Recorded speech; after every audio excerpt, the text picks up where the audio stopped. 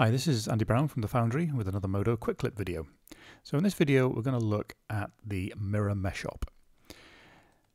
So in this scene I've got two pieces of geometry. I've got a car body and I've also got a wing mirror. So let's start by mirroring the mirror. So I'm going to select that piece of geometry, come down to MeshOps, hit Add Operator, and I'll just type in mirror.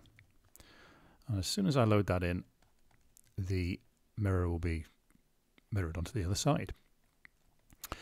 So the properties for the mirroring operation can be found under the tool pipe and the mirror generator. So here you can determine the axis. You can also determine the mode. So if I set it to free rotation, I can then grab the widget in the viewport and adjust that angle if need be. I've also got a 3-point option as well, just turn that back to axes. Okay, so that's your kind of first situation. The other situation would be when you want to mirror something and then weld the center line, like this car body. So in that case, I'll just select the car body. I'll hit Add Operator.